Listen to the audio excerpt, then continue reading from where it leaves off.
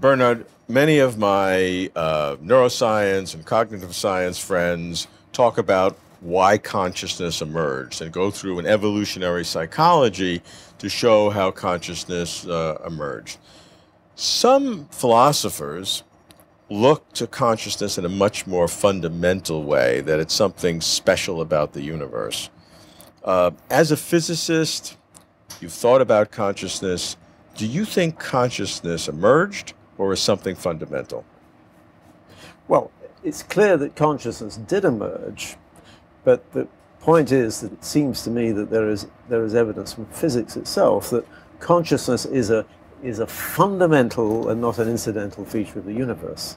I mean, the view that most physicists probably have, certainly most reductionist physicists would take, is that consciousness arises as a manifestation of complexity. It arises through the brain, but it really is just the froth which is produced by all those neurons. And really, consciousness plays a purely passive role in the universe. Right. So mentality really does not have, it's just a reflection of the outside world, but it isn't fundamental, and spirituality is just a delusion. That is the sort of the mainstream materialist view. Sure. Now, personally, I think that view is wrong. I think there is indications that consciousness really is more fundamental than that. Now, part of that evidence, I suppose, for example, comes from the anthropic principle, where it looks as though there is something about the universe that is specially designed so that consciousness can arise. Part of it, I suppose, comes from quantum theory, because there at least is a hint from quantum theory that consciousness does play a role, maybe in collapsing the wave function. Of course, not everybody, there are many different interpretations of quantum mechanics, but at least some people think that quantum theory is where consciousness actually creeps and collapsing the wave function would make quantum mechanics into the real world. So you need, some would say that you need that in that interpretation of quantum mechanics. Not everybody says that.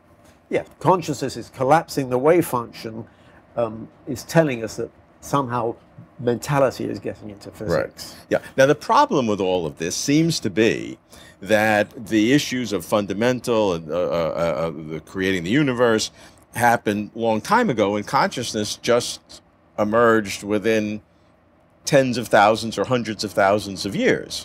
I think when I'm talking about consciousness being fundamental, I'm talking about, if you like, consciousness with a big C. I'm not talking about the individual consciousness with a little c, which we experience as human beings. So what is consciousness with a big C? Well, by consciousness with a big C, I mean there is something mind-like, if you like, about the universe, which, and when I say mind, I don't just mean, as I say, the mind of an individual. I mean there's something about the whole nature of the universe, obviously the way it's constructed, its coherence and its unity, and its beauty, but also the way in which it's constructed with these fine tunings, which it's like a thought, you know, it's like it's like a mental structure almost more than a physical structure. Even our theories of reality are ultimately intellectual constructs. I mean, the sort of reality we learn about from physics is very remote from the everyday mundane reality of which.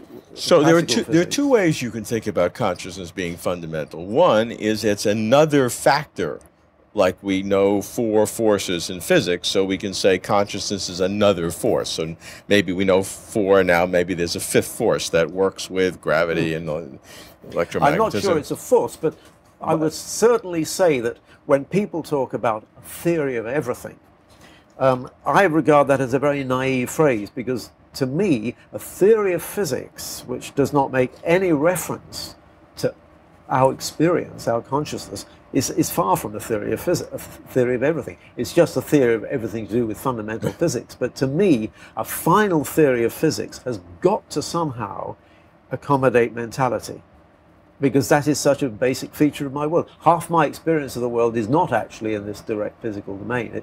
It involves things which, if you like, are of a mental nature.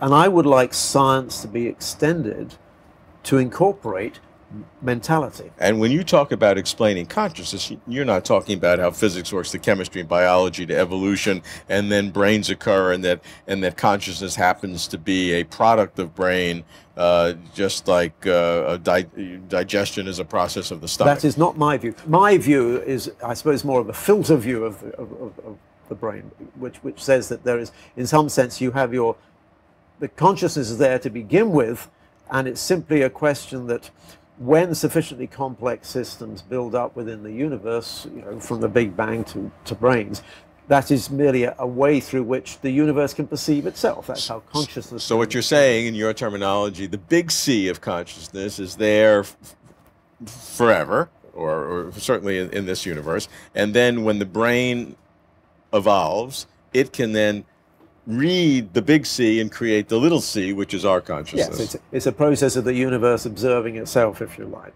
So the filter says that the brain is not actually the source of consciousness. It's just saying that the brain is the channel through which the consciousness can observe the universe. So you've got these brains spread around the universe, and those are the points from which consciousness with a big C can observe the universe. So do you believe the consciousness with the big C is in parallel with the physical world and in kind of on equal levels of reality, or in some sense, in an idealistic sense, do you believe that everything is consciousness and the physical world is sort of some manifestation of part of that consciousness? Well, I mean, I don't go so far as to say that, rocks are conscious, but I'm just saying consciousness is in some sense fused throughout the universe, throughout the whole physical universe, and indeed not necessarily just within the physical universe. I mean, as scientists, we obviously just pay attention to the physical universe, but from my perspective, I don't see why there can't be levels of reality that go beyond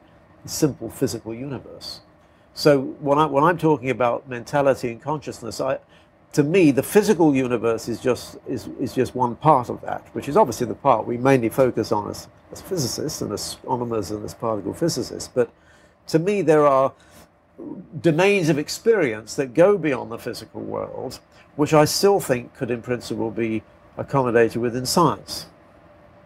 And so when I talk about consciousness, if you like, with a big C, I'm trying to accommodate those phenomena as well. And that's something I'm saying which sort of, it can pre-exist the actual, or even the origin of the universe itself, perhaps, the physical universe itself. But of course, this is not a popular idea among physicists, because by and large, most physicists try and forget about consciousness, because they would take the view that the role of physics is to sort of is the third-person perspective, experiment, and to neglect the first-person perspective, which is experience, on the grounds that by its very nature that cannot be part of the domain of physics. And I know that's a majority view, but it needs to be correct. I think you could have an extended concept of physics which would allow you to make reference to, if you like, first-personhood and experience. And that is what I think is, if you like, the next big paradigm shift will be one which does explicitly incorporate mentality. I mean, I've already referred to the sort of hints that maybe consciousness is fundamental to the universe rather than incidental. That's not the same thing as saying that maybe one day there will be a theory of physics which will explicitly accommodate consciousness, for example. By incorporating it. By incorporating it. I mean, the point is that we've talked about the possible links between quantum theory and consciousness. But I don't think quantum theory will ever explain consciousness. It just hints that consciousness is fundamental. What we really want is a more fundamental picture which will, if you like, underlies both quantum theory and mentality. So to me, that's what the ultimate challenge is. And I don't think we'll have a final theory of physics until it actually incorporates that. But of course, when that happens, you will have changed the nature of physics and you'll have changed the nature of science, and people will argue about whether it's still physics and whether it's still science.